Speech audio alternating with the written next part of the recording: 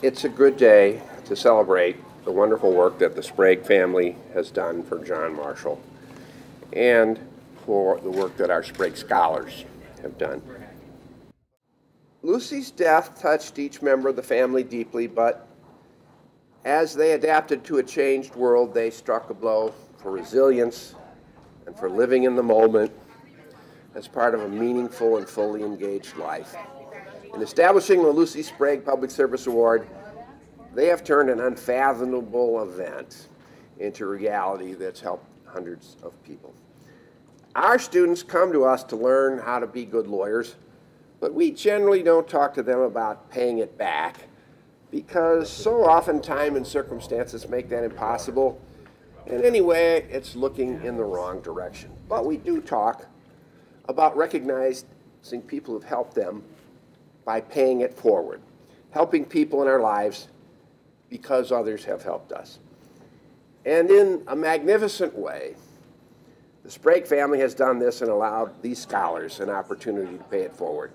And it is that kind of generosity of spirit for which today we acknowledge Lucy Sprague and the Sprague family.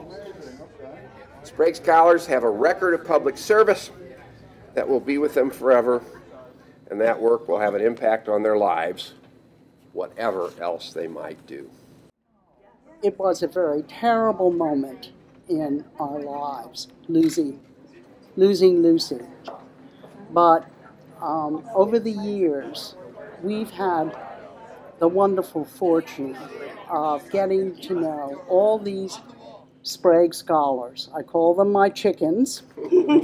And the wonderful work that they've done and the people that they are, it's broadened our horizons immensely. And we also feel very, very close to all the people at John Marshall Law School because they were just tremendous for the Sprague family. So I think it's had rewards on both sides. Well, since I'm still working as an assistant state's attorney, it's allowed me to pursue my career that is my passion, and I can't thank the Sprague family enough for this opportunity. What it means to me is probably something that has nothing to do with money or monetary issues at all, but it's something that embodies the spirit of Lucy and what the whole scholarship means. And I'm sure the other recipients of the scholarship as well feel the same way, that it's something where you put all your energy and all your efforts towards public service. And it's something that you can't put a price on.